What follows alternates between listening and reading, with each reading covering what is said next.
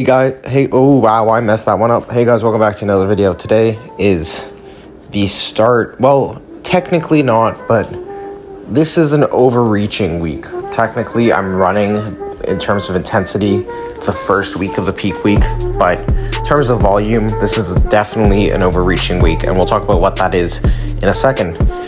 Here we have 4 plates loaded up on the bar. I'm going to let you guys see how this moves. This is the first time I've loaded up 4 plates in almost, I think, a good 2-3 months.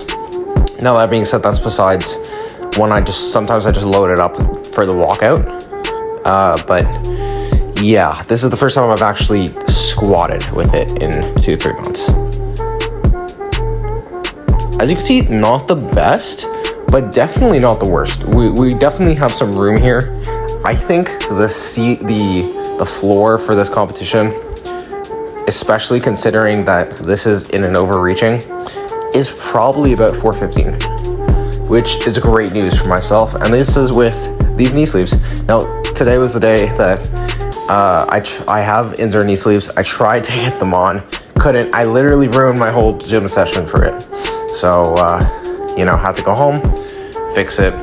I put them on some Coke bottles, and they're stretching now. And honestly, I'm recording this a bunch of days later. Today's Friday. I worked this out. This was a workout on Sunday, and they're still on these Coke bottles, still stretching out. Probably gonna take them off tomorrow morning. But yeah, so far so good. These squats have been pretty decent, and today we're overreaching. So the concept of overreaching is just that about a week or two, this is a week or two time length before your peaking program. And the idea is that because we're peaking and the volume is going to be dipping incredibly low, and we know that, and the intensity is going a lot higher, the idea is that if you increase your volume, you could increase the workload and hopefully have this kind of elastic effect where it's like you're kind of pulling this elastic down to build all this strength that's going to come into play like pretty much in 2 to 3 weeks kind of thing. Anyways, so for most of these, I literally do doubles with, I think it's whatever the weight's about to be. I don't exactly remember, but they were easy doubles. I did 5 sets of that. Okay, I didn't record any of it, but I did 5 sets of it, and it moved pretty well. I'll say that.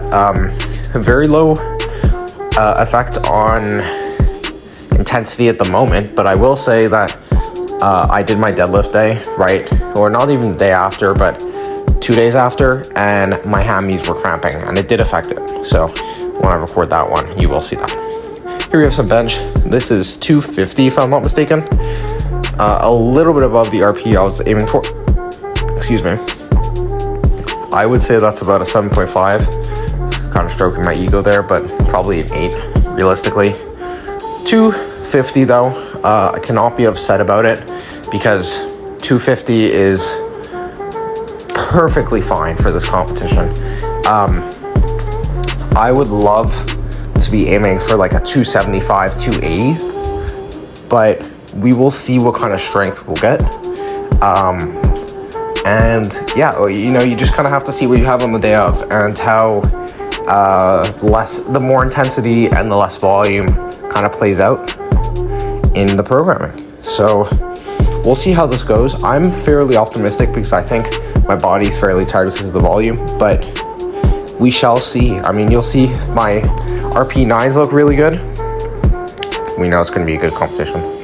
Anyways, see you guys in the next one. Peace.